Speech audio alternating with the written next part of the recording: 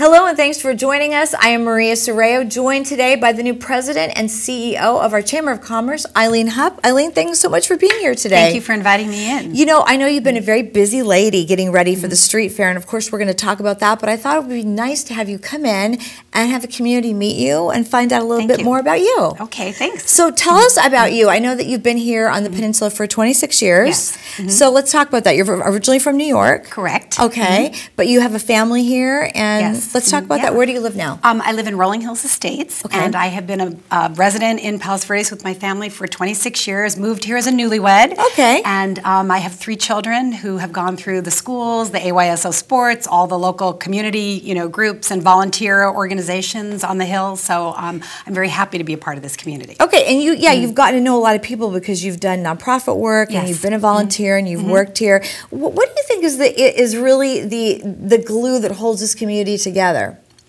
Oh, that is a great question, Maria. I would say I think there is a shared feeling of how lucky and how we are to live in this beautiful environment and how special it is. Each of our 4 cities has its own unique character and flavor, but we all come together as one community and one school district and one library, and we all love being a part of Palos Verdes. And I think almost everyone you would talk to would say how fortunate we are to be able to live here and raise our families. So I think that's it. I also sense a very strong feeling of community involvement. I mean, don't you think, I'm just blown away by the amount of philanthropic hours and other resources that are given to nonprofits, not just here in the South Bay, but across LA and really across the country. Well, I was just going to say that because there's so many volunteers that people volunteer for everything here. Yes. And we go out to events and we meet people and we see the same people volunteering, so they love being a part of it. Yes. Which is really great. Yeah, so absolutely. So I think that's what, to me, that's what makes Palos Verdes so special, is not just the unique, beauty of the peninsula, but also the people that are here. Very true. Yeah, tell us more about your family. I know you said your kids all went to school here. Yes, I have 3 children.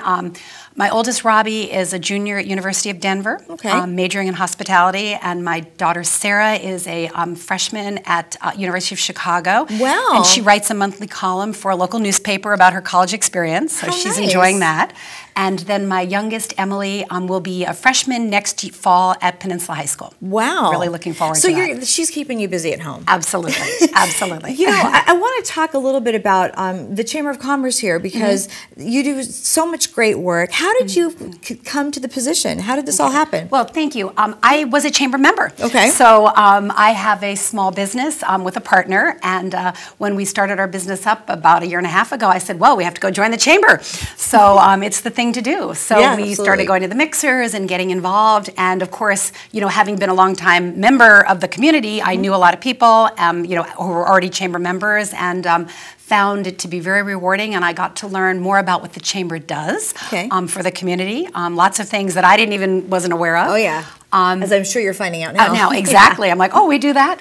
And anyway, so having said that, through that, I learned of the position, and anyway, sent in my resume, and here we are. Wow. So was it? I mean, what was the process like? Was it a long process? You have such a great personality, so I'm sure it was easy. Thank you. Well, no, not but I would say that it was in all honesty, it was a very well thought out, very well organized process. I thought that the board, and I mean this sincerely, and I told them I think they did an amazing job of putting together a list of requirements and expectations and the job description and what they were looking for. They were very, very clear.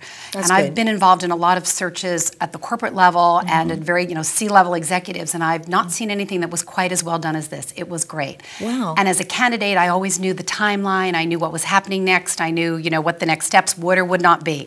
So, so I found it to be a very rewarding and very friendly process to go through, and that was nice. That's great. I read recently that you were talking about the economic growth and just the things that are going on in our world right now, and it's coming back though, slowly it's coming back, and this community is so tied together to make sure that we all work together, shop locally. Yes. What are you finding out just meeting people in the community now? I think the Local First campaign that the Chamber launched last year was a great idea, Very and good. it has a lot of legs, and we are keeping, carrying that forward. People do need to think about the fact that our local, sales tax does stay in our community. That's right. And it's a huge source of revenue for, most of our cities here, and even some of our cities that may be more residential than business still benefit, tangentially from it. So it's very, very important. People are aware of it, and, I think we just need to keep talking it up. How do you get more people involved in the chamber so they really understand what that process is? And that's another great question. And we just had our chamber board retreat this past Saturday. Oh, interesting. Okay. And that was absolutely one of the topics that we all brainstormed on. Okay. And we want to make sure that our members, that we are meeting their needs, that we are relevant for what they want, and that they are becoming involved. And so we're in the process of trying to revamp and rethink and step outside the box a little bit and come up with some new ideas. One of the things that we will be doing is thanks to a $6,000 sponsorship from Marymount College, we are going to be launching a lot of new educational programs. Oh, such as? Such as, decoding social media. Okay, how does a business go about getting a presence on Facebook, on Twitter, through blogs, through LinkedIn, whatever it might be? And we're even envisioning doing that as a two-part program. One is on social media as an overview for business owners, and then the second would be, how do you do it? In other words, bring your laptop, and we're going to help you set up a Facebook page or whatever it might be. So that might be one thing. We'd like to do more things to help foster entrepreneurship and startup businesses. Interesting. In terms of education. So we're looking, that's one way to do it.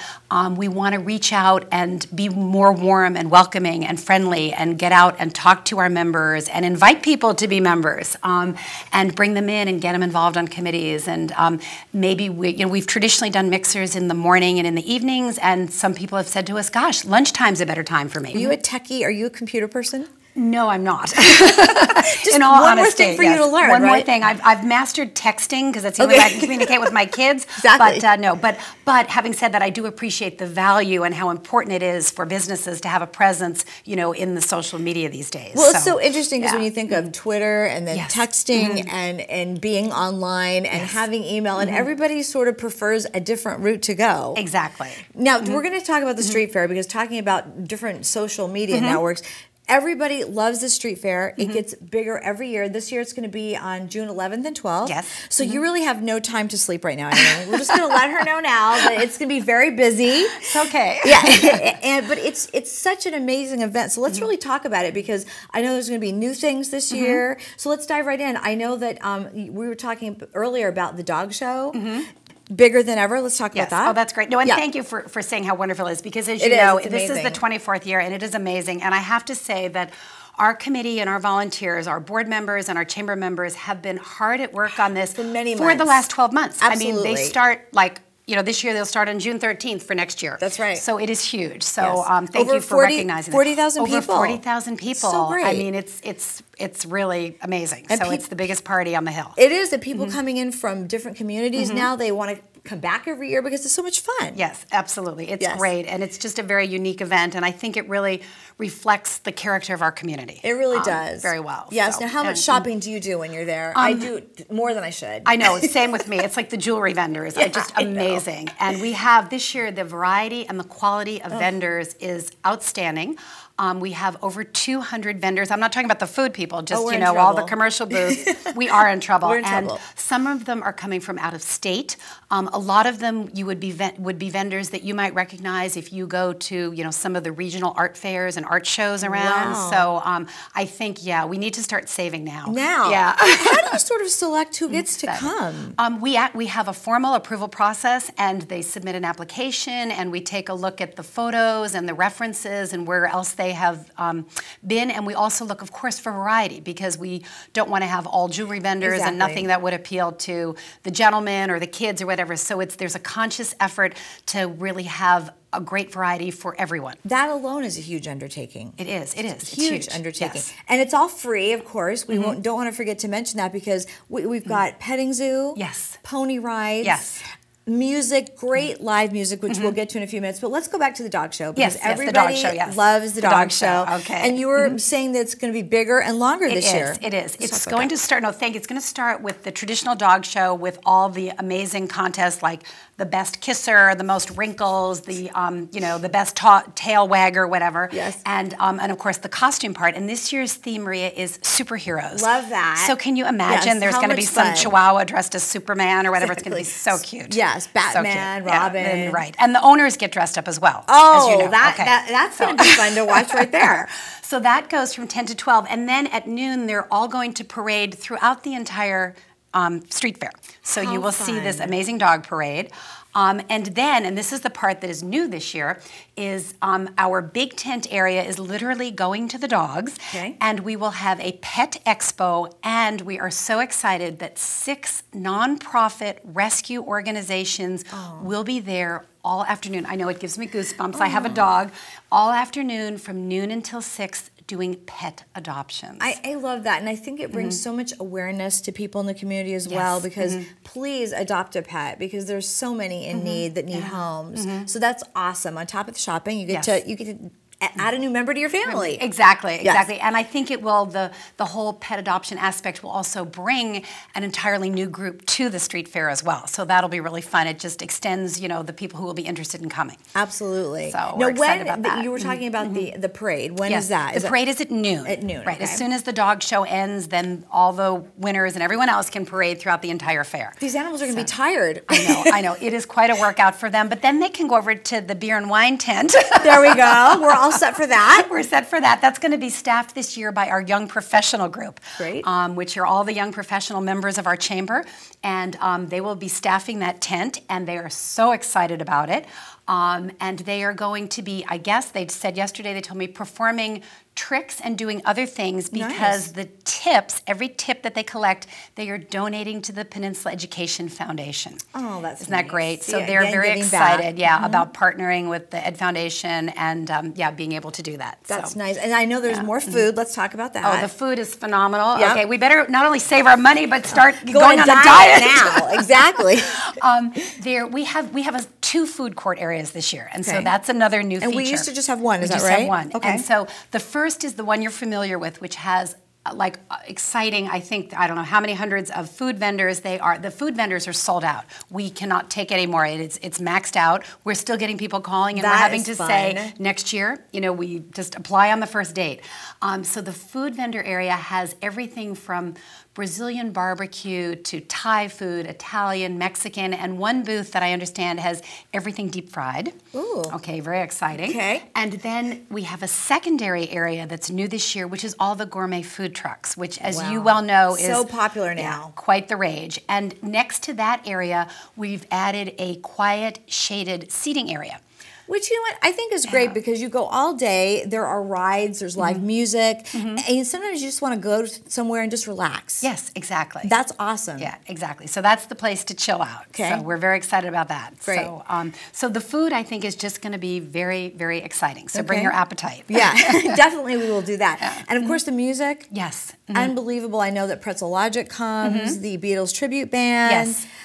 Let's see, who else do we have? We have Boomer. Right. Boomer's always awesome. The CCR. And David Benoit and the Asian American Youth Symphony Orchestra will be playing. And that will be Sunday, is that right? And then everybody else Saturday. Saturday, and I think some of them on Sunday as well. Yes. Yeah, there's a whole entertainment schedule that's on our website, which is pvstreetfair.com. Okay, and we'll remember that too for the end of the show. It's interesting when you talk about the music as well, because there are so many favorites. How do you include more? I know that every year somebody comes in, but it's such a demand to be here. It is. And we also have some local groups that perform as well. So I think, again, it's just an application process, and it's literally coming down to first come, first serve, but also we're looking at the quality and, again, a diversity, because we want to have different bands for different people. You might like the Beatles tribute band, and I might like, the Boomer group or whatever. Exactly. So we're trying to really mix it up and have something for the kids, the